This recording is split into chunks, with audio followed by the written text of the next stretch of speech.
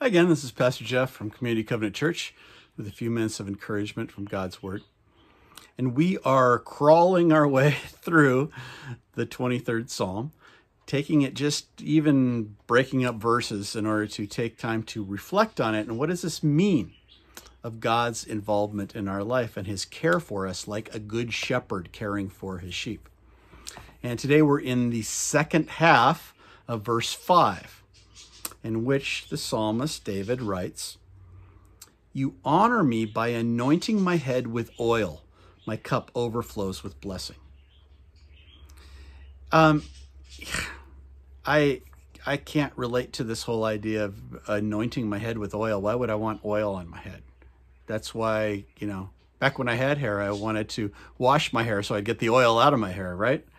And yet, in this culture, anointing your head with oil was actually a way of doing a favor to somebody, to bless them, to give them both the fragrance and the different ways that was a positive thing for people.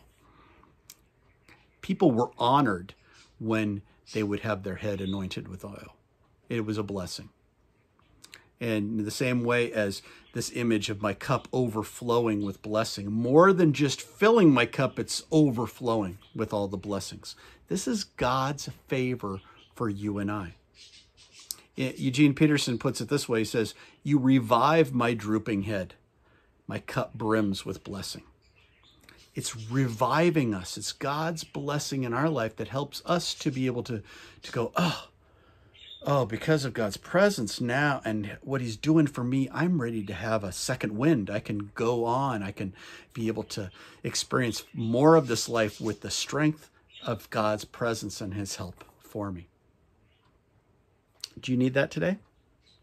I think we all, if we're honest, we need it every day. And we relish the idea of God giving us his blessing and his reviving nature to fill us to overflowing, to let us know of his presence, but that presence that helps to strengthen us and move us forward. Let's recognize that those blessings are from God and to give him the credit and thanksgiving every time that we recognize that we're receiving it. Let's pray. God, thank you that you are the source of that reviving, honoring blessing that we receive. Help us to be sure to remember to give you thanks for every little thing, even the ones that we maybe ignore, but they all add up to a full cup to overflowing with all the various ways that you bless us each and every day. Thank you that you're a God who cares about us enough to give us that blessing, to revive us, to keep us moving forward in your strength because of your love and your intimate care for each of us. We thank you and ask this in Jesus' name. Amen.